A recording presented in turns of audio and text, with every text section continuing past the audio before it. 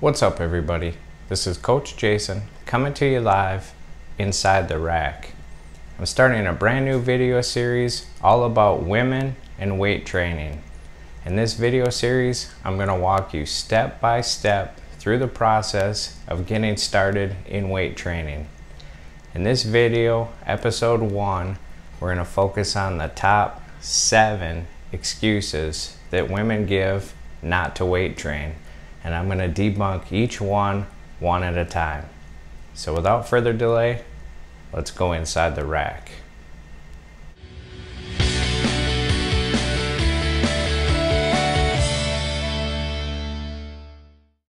So starting off is excuse number 1. This is by far the most common excuse women give why they can't weight train. I don't want to lift weights because I don't want to look too muscular like those bodybuilder women. They are not sexy at all. This one's actually pretty easy to debunk if you look into the biological differences between men and women. The number 1 hormone responsible for muscle growth is testosterone. Women have between 10 and 30 times less testosterone than men do. Let me say that again.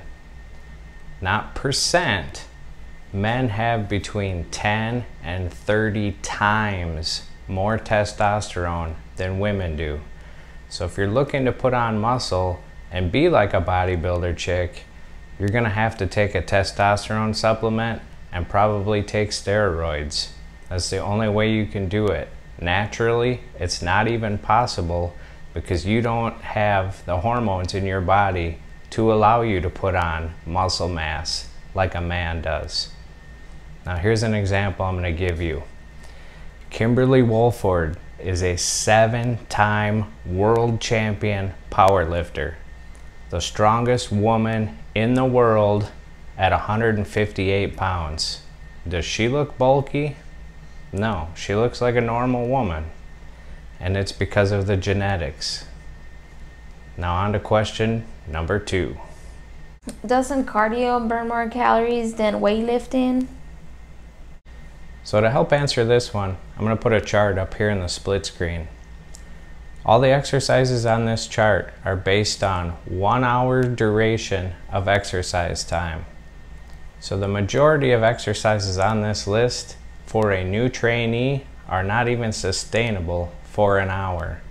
You can walk for an hour and burn about 250 calories, but hiking, jogging, swimming, aerobics, riding a bike, jumping rope, or running are probably not even possible for you to do for an hour, where weight training is pretty easy to do for an hour.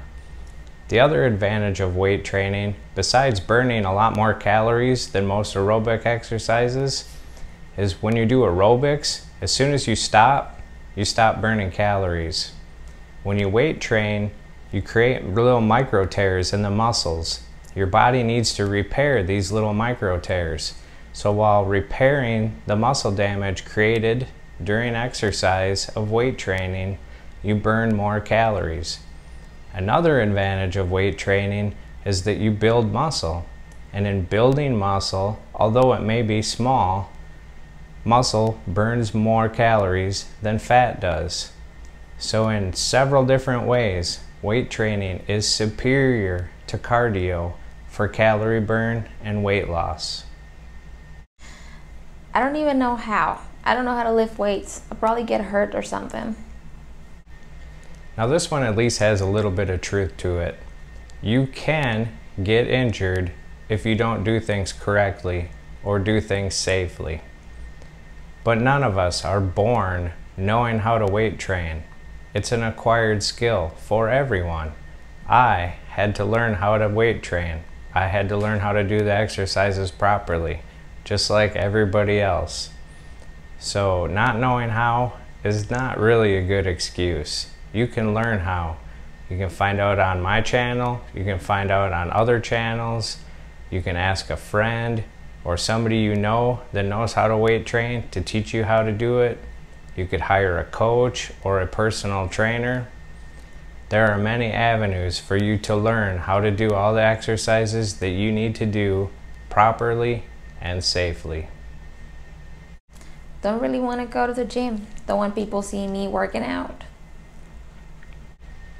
Well, then work out at home, in your living room, or in your garage. You don't have to start a full-fledged garage gym to get in a good workout. You can just start out by doing body weight exercises. Or you can buy some bands on Amazon for less than $100, and you could take those bands and mimic almost every single piece of equipment that you would find in a commercial gym setting. On my channel, I'm going to show you how to do all of that. I'm going to show you a whole playlist of at-home, no or minimal equipment exercises to replace almost every piece of equipment that you would find in a commercial gym. It would mess up my makeup, and it takes a lot of work to get it right. Now this one, I'll admit, I have no first-hand knowledge of, but I can offer some suggestions. Either get up, work out, then shower and put on your makeup, or at night, after you get home after work, take off your makeup, then work out, then take a shower. Or, my favorite option, don't wear makeup. I like it better when my wife doesn't wear makeup. I think she looks better naturally. Makeup clogs your pores, makes you break out, gives you all kinds of skin irritation and stuff. So just stay away from it. I just don't have time. You're watching this YouTube video. You've probably watched other YouTube videos. You're probably going to watch more YouTube videos.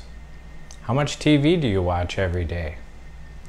If you don't think you have time, this is what I want you to do. For the next 2 weeks, I want you to keep a daily log of everything that you do. From the time you wake up to the time you go to bed, every day for 2 weeks. Write down what it is you're doing at all times. I guarantee for 99.9% of you, you can find a half hour, 3 days a week, that you could not sit on the couch and watch TV, that you could not sit at your desk at home and watch YouTube videos.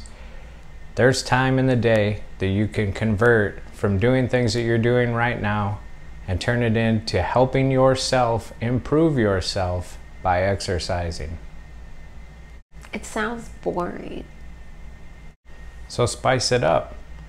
If you go to the gym, bring your phone, some headphones, listen to an audiobook, listen to a movie, listen to some music. Same thing at home.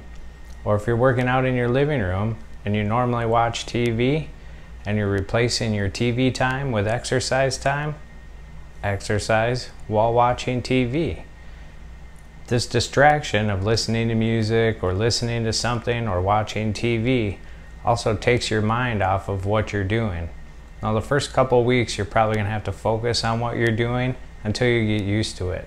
But once you get used to it, you can actually use this to distract yourself and push yourself harder than you thought you possibly could. And it ends up being a benefit in the long run. If you have any other excuses you want me to debunk, make sure you leave them below in the comments. I'll be sure to answer them. Make sure you stay tuned and watch out for episode 2 in this video series, where I'm going to go over all the reasons why women should weight train.